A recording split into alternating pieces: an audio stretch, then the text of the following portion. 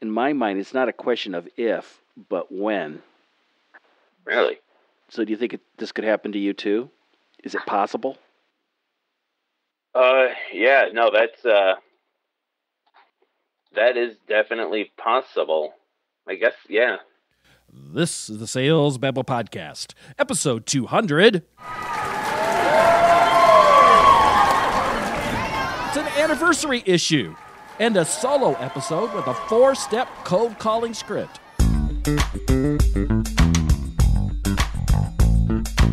Welcome to Sales Babble, the podcast that shares selling secrets for non-sellers. And now your host, Pat Helmers. Hello, Sales Babblers. This is Pat Helmers. And can you believe it? 200 episodes. Boy, does time fly.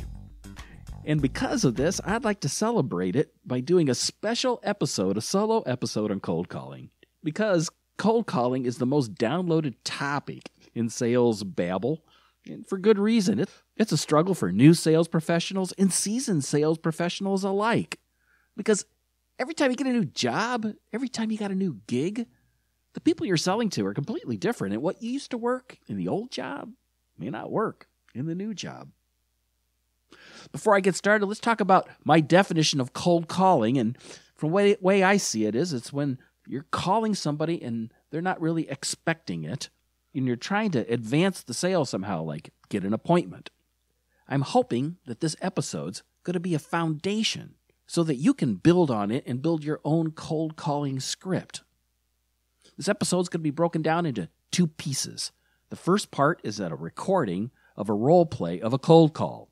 It's a fake one. I didn't break anybody's privacy and do that, but it'll sound pretty darn real. And the second one is going to be a breakdown of the cold call step by step. I can't cover every possibility. I can't cover every permutation. But again, it's going to give you something that you can build upon. I'd like to do a shout out to my oldest son, Mike Helmers, who helped me in this role playing. He's a very experienced SDR. He did this for a number of years for a marketing company. And he was able to do this episode without a lot of coaching. And he did a great job acting like a prospect. So thank you, Michael. So with no further ado, let's get to it.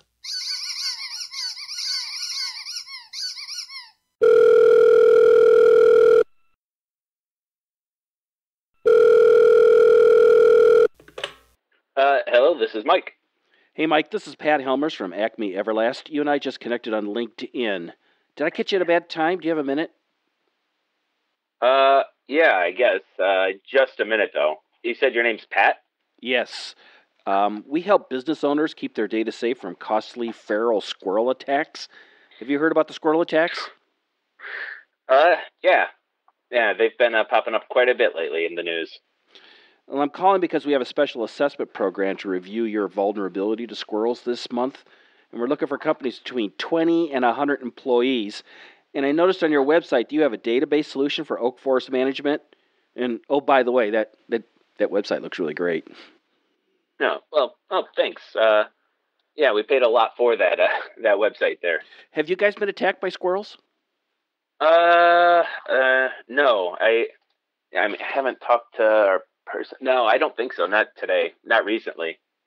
Or ever, now that I think about it, yeah. What would happen to you guys if you lost the integrity of your database? Oh, goodness. I mean, that's kind of what our business is about. It'd be terrible. So many people would be pissed off at us. A lot of unhappy clients have to rebuild from scratch, probably. Yeah, that would just be the worst. Really? Hey, what else? Yeah. What else would happen? Well, I mean, we definitely lose some business from people who currently have us as their service provider, and probably even more from other people because, people talk. What else? I don't know. I guess our we'd have to credit back some services to our clients due to the lost business. What else? Yeah. we'd probably miss our financial goals for the year. Oh, that'd be bad, wouldn't it? Oh my God, yes. That would totally hit our ability to expand and increase our revenue. Yeah, I can understand that. Have you guys done an assessment before? No, we've thought about it before, but it's just not been something that's ever popped up for us before. What's holding you back? I never really found the time. Really? What else? Yeah. I mean, like, we don't really know if we can trust the results, right? I mean, like, it's like when you download one of those things from the internet that says, hey, let me check your computer for viruses, and there's a million viruses on my computer, but we all know there aren't. Yeah. You know, so I don't know if I can really trust the results in that. It just seems like a setup to get us to spend more money. Yeah, I can understand that. So, if I understand what you're saying, it sounds like you're concerned about squirrel attacks, and you're willing to do something about it, but you're afraid maybe you're going to make a poorly informed decision that it might, and you might be concerned it doesn't cost you an arm and a leg. Yeah, that sounds right. Yeah, I guess so. Mike, we've been doing this for a long time. We just did a company down the street called Soup to Nuts, and we found like 15 breaches because of squirrel attacks. And they said the same thing that you guys said, that, you know, if their system was attacked, it cost them millions. We did that free assessment we did for them for a very economical investment. They were able to remediate their system and avoid calamity. In my mind, it's not a question of if, but when. Really? So do you think this could happen to you too? Is it possible? Yeah, no, that is definitely possible. I guess, yeah. Have you ever had your credit card number stolen? Yeah, it happened to me last week. Yeah, me too. It happened last month. If we were to do an assessment for you guys, who's the person we'd work with? Who's your tech person? Mary. Mary's our chief technical officer. What's her last name?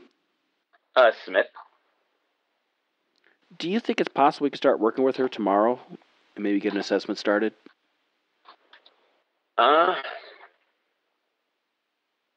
Yeah. Yeah, I think that's possible. You said it's free, right? Yep, sure is. Yeah, we could probably make that work. Mike, are you in front of a computer right now? Yeah, I am. I just sent you an email. Okay. Do you see the link? Do you want me to... just a sec here.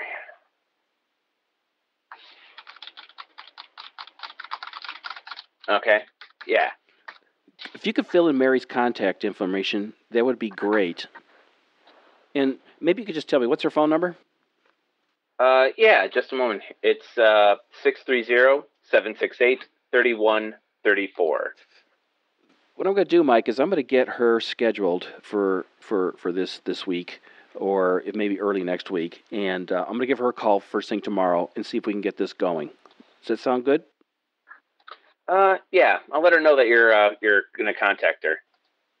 When we get done with this, I'm going to want to do a readout with you. I'm wondering, do you have your calendar open right now? Yeah, I do. Would this time next week work? Let's see. Yeah, I think I can make that work. Awesome. All right. Mike, I really appreciate it. I think you're going to find a lot of value in this assessment. I really appreciate your time here today. Yeah, I'm interested to see what you guys find there. Thanks. I appreciate the call. All right. Thank you. Bye-bye. Yep, bye. So, what'd you think? Did that sound real to you? Did it sound like things went a little too smooth? Well, let's walk through the dialogue step by step, and I'm going to explain what's going on.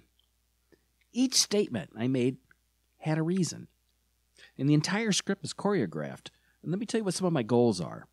First, my goal is to connect with the prospect so that they agree to have a conversation. My second thing is I want to discover their pains and their desires. Third thing, I want to assess if they're qualified to buy my products or services. Next, I want to show how my products and services address their problems and address their desires, the ones that they just mentioned. Fifth, I want to get them to agree to a follow-up meeting and to get an appointment. And that was the whole point of having the assessment, is to get an appointment, to have a long conversation with them. And sixth, my goal is to set up this appointment in just a few minutes, not to make it too long. I got some assumptions here about the script, and I assume that you've done your homework and that you've got a good idea who's your qualified buyer. You can learn amazing things about people on social media and their website and the demographics of the customers they serve. This all assumes that you've done that you've figured out your value proposition.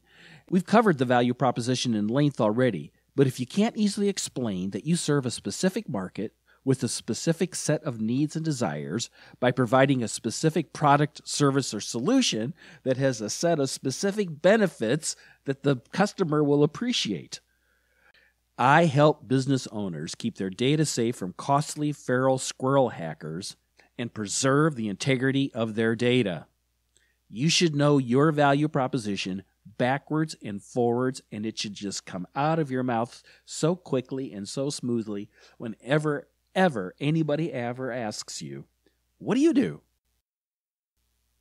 If you can share this proposition, then you can reach the goal of any cold call, and that's to schedule an appointment.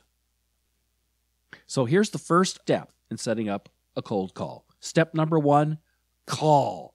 Pick the phone up, read the script, which will give you confidence, by the way, because you know what you're going to say, and get permission to engage in a conversation. Ask them by name and mention how you know them. Now, as you guys know, I'm a big fan of LinkedIn, and I use it to warm them up. This is what people always call social selling. When you see those ads out there that say, never cold call again, that's what they're talking about. But it doesn't have to be social selling. You could also say, I met you at a networking meeting or a conference, or someone recommended that I reach out to you. Make it seem natural that you and they have a common connection, and that it makes sense for the two of you to be communicating.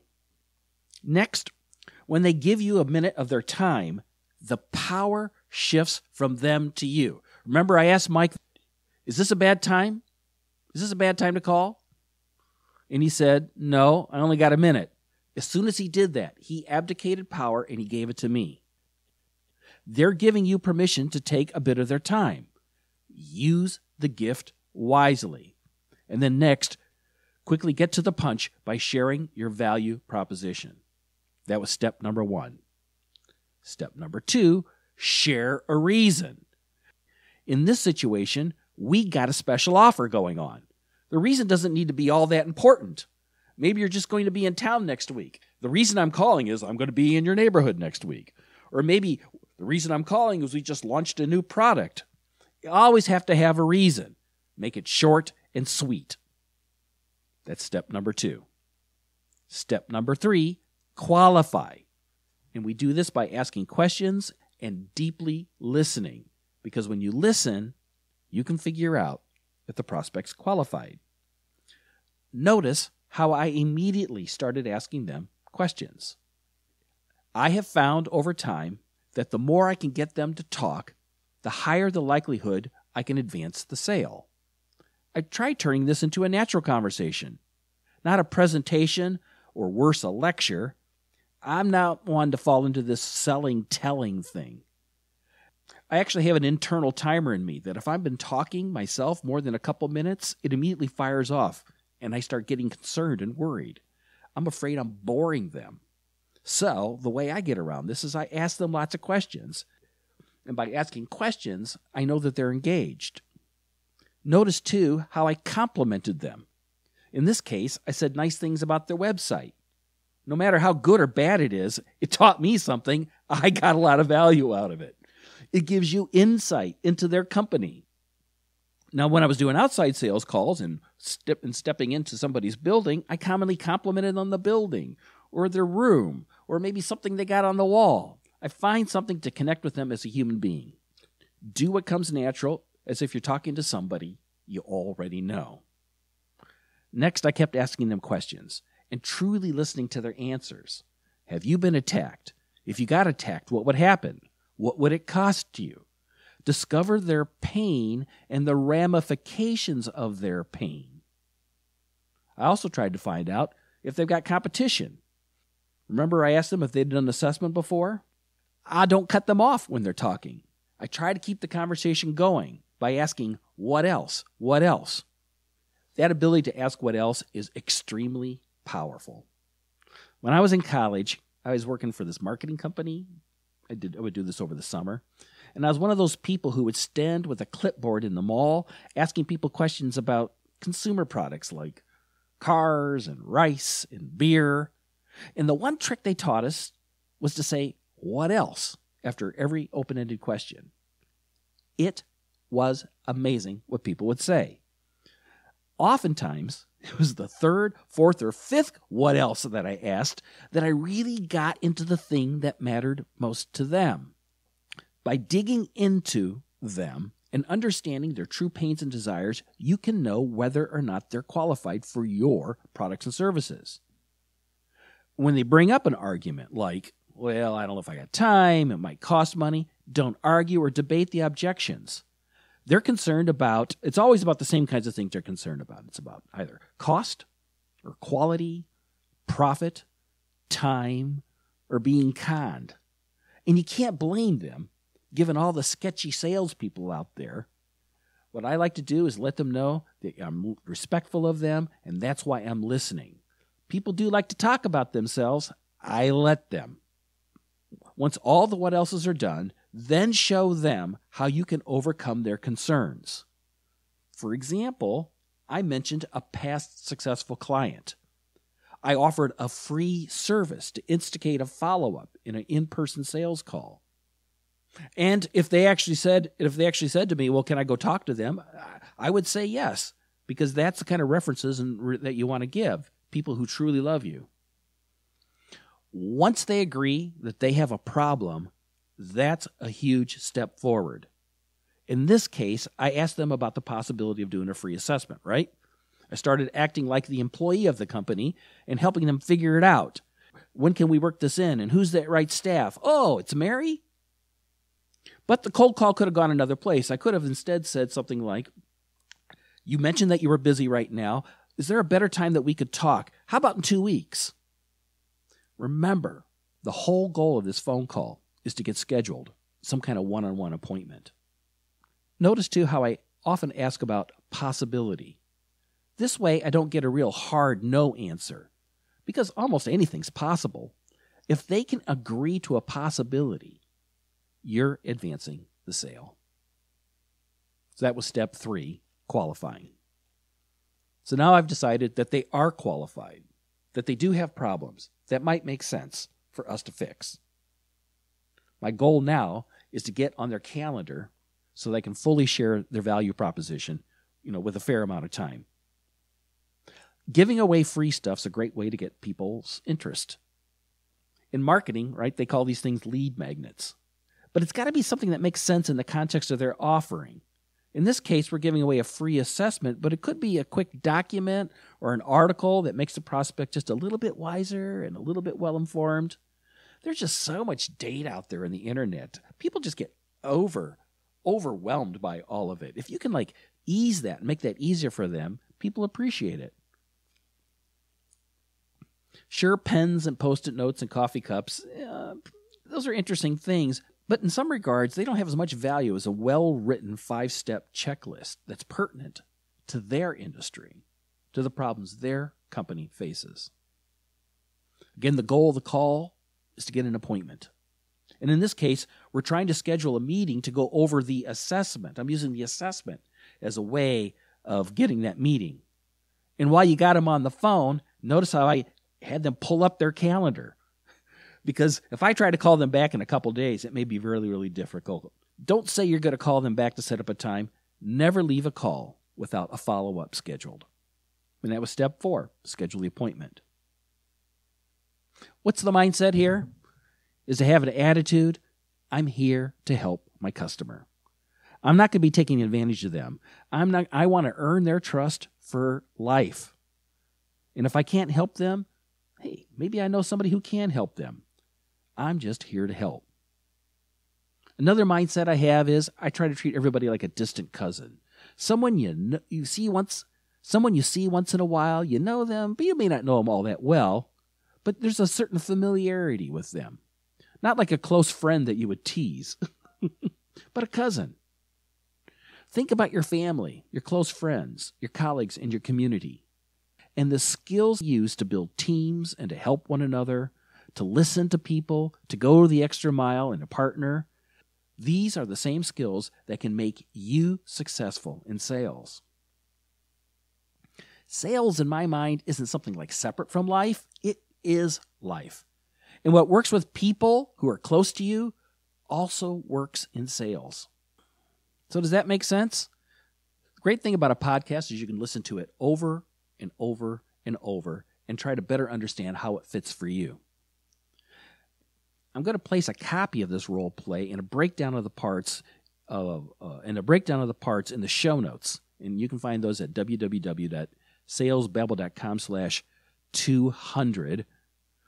I anticipate comments from listeners on how this script doesn't work for them. I totally get that. I could have taken this script a dozen different ways. I struggled to keep this episode to a reasonable length. And in most cases, this exact script probably is not going to work for you. But like I said, my hope is that it is some kind of a foundation for you. But if you like, I'd be happy to work with you on your script. And from the time this podcast is published till the 28th of February, the first 10 listeners who schedule a free 1-hour call with me I'll help you build your script. Go to www.salesbabble.com/cold call and enter the promo code cold call, and you can schedule an appointment for free. That's for the first 10 listeners. Now, the cool thing about podcasts is that they're evergreen. And you could be listening to this episode long past January 2017. If you want me to partner with you and help you build a script, I would love to lend a hand. Cold calling is an art. It takes a lot of finesse. It takes a lot of listening. If you listen to what they're saying, truly listen, you're going to know what to say. Don't rush it. Even though Mike here said, I only got a minute, he kept answering my questions. He can hang up anytime he wants. Keep trying to discover what his problems are and that if you can help. One of the past episodes, we talk about the SORT method, where we try to understand his story, his obstacles, the ramifications of those obstacles, and what it would mean for his company if you could transform that, if you could make those go away. It's that whole same idea. Keep digging in. Keep asking questions. Keep listening. And then when it feels like you're there, when they get that you just might be able to help them, just get them a little extra step. Get them to schedule a meeting so that you can come meet them. Or maybe give them something, like in this case. Next week, Phil Boissier is going to be our guest. I saw him at a TEDx talk in Naperville, and he's going to talk about how to tune up your sales brain. Until next week, take care and have a highly successful selling day.Am.